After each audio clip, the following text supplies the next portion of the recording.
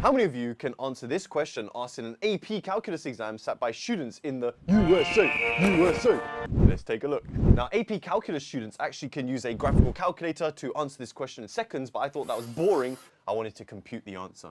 So find the area enclosed by the function f and g between x equals 1 and x equals 2. Now let's take a look at the graphs. E to the x looks like this, and ln x looks like this. Now they want us to find the area between x is 1 and x equals 2. Now the ln graph crosses the x-axis at 1, and 2 is over here. So it wants the area between these two graphs between 1 and 2.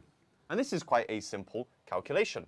Well, to find the area between curves, we need to integrate between the top curve and the bottom curve. The top curve is e to the x. Then we're going to subtract the bottom curve, which is ln x, dx, between 1 and 2. To compute this integral, we can consider the integral of e to the x between 1 and 2 separately from ln x.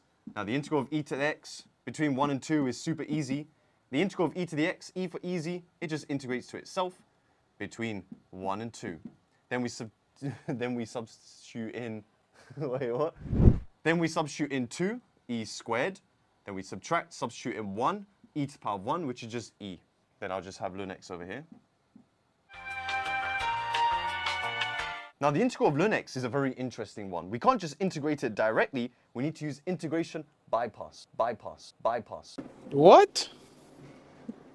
Bro, what are you talking about, man? We need to rewrite it as a product of two things, which is ln x times 1. And then we use integration by parts. We leave the first term, integrate the second, 1 integrates to x, minus differentiate the first term, which is 1 over x. Then we integrate the second. These two brackets are always the same.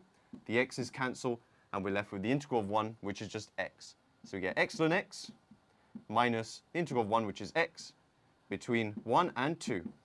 Subbing in 2, 2 ln 2 minus 2. Then when you sub in 1, we get 1 ln 1. Ln of 1 is 0. Remember, I showed you guys that's where it crosses the x-axis. And then we get minus 1. So summing in 1, we get 0 minus 1, which is minus 1. So we get this, subtract minus 1. Well, 2 negatives is positive. So we get 2 ln 2 minus 2 plus 1, which is 2 ln 2 minus 1. So to conclude, we are doing this, take away this, which gives us e squared minus e. Take away this. It will be minus 2 ln 2.